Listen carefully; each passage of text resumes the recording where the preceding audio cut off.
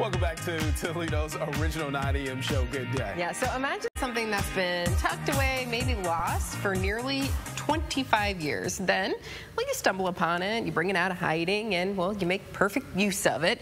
You could do that with all sorts of things. Or our next guest, he does it, and he did that with his music. Local singer-songwriter Scott Fish is with us this morning. Good morning. So, Scott, that's what we're talking about. You have brought something back from the past, and you're re-releasing it. Can you talk to us about that? Yeah, it's actually not even a re-release because it was never released. Okay. So it was a full album I recorded with Mark Mikel in his studio back in 1997.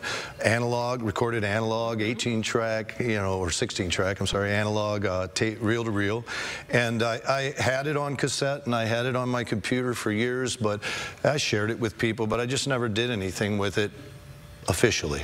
So I decided now was the time to put it out on Spotify and Apple Music and around the world, and it's called Trouble in Suburbia. And that's the full album is now available. So when you did this back in '97, you said cassette tape. You remember those, right? Yeah, you remember those. But it was a lot more difficult or challenging, I would imagine, to get your music out than it is now when you have a digital copy of it. Yeah, it was impossible, really. You made these things because that's just what you do, and then when you got done with it, you were just like, oh, yeah, that's done. Maybe I'll make another one. Yeah, maybe I'll do it again. And I know, Scott, with some musicians, they make a lot of songs, but sometimes they just don't release them. So back in '97, you said you didn't release this. You just let a few people listen to it. So why didn't you release it then, and what made you say, hey, let's release it now? I had a band called Tomorrow's Clown that Mark also produced, and in '96, we put out a CD.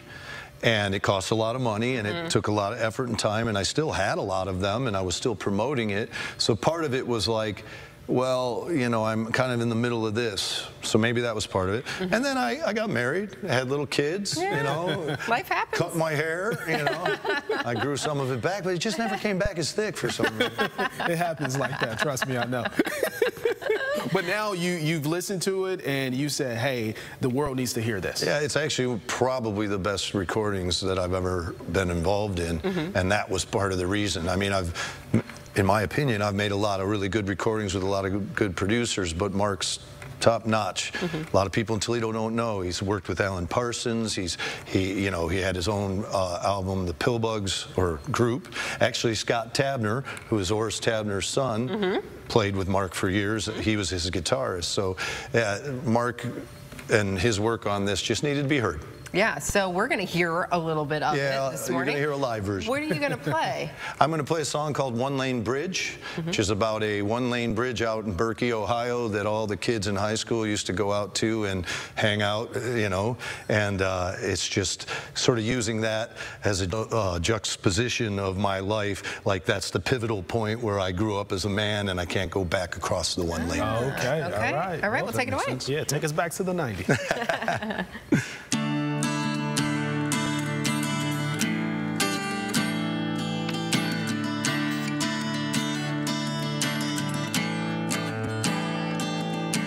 One-lane bridge on Ohio Country Road. Once I found myself, and I slowly let me go. Across a crooked stream and down into the night.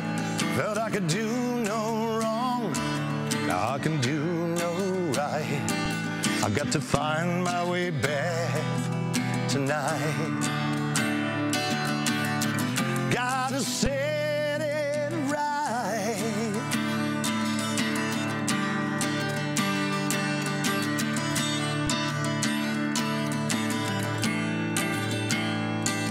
See, a gate swings open and a door slams shut, and I can't help but think maybe I dug this rut. Just a few more days, could my time be up? Am I willing to drink from this half-empty cup? I've got to find my way back tonight. Gotta set it right. And the trees and canyons and mountain streams, leaves and valleys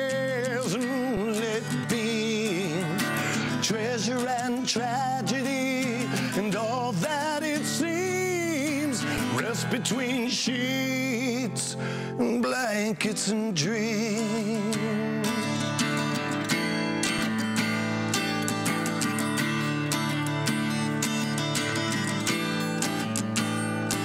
So I block out the pain and choose my memories. Somehow it seems the same, but I was never really free. And that one-lane bridge was a one-way street. Now I can't go back, and I know it wasn't me. I got to find my way back tonight.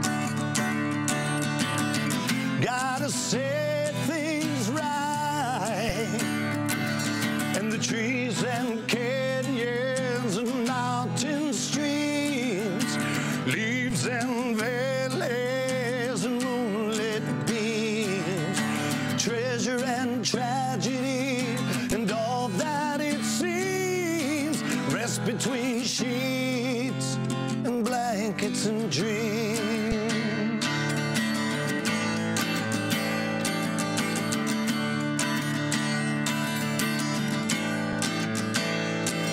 Yeah, the trees and canyons and mountain streams, leaves and valleys and moonlit beams, treasure and tragedy and all that it seems, rest between sheets and blankets and dreams.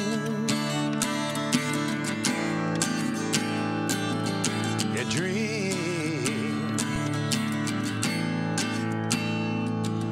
That one-lane bridge on Ohio Country Road. Once I found myself, then I slowly let me go. All right. Thank you. Tell us again where people can find your music. It's on Spotify, Apple Music, iTunes, all of it, all of them. Anywhere Amazon. you get your music.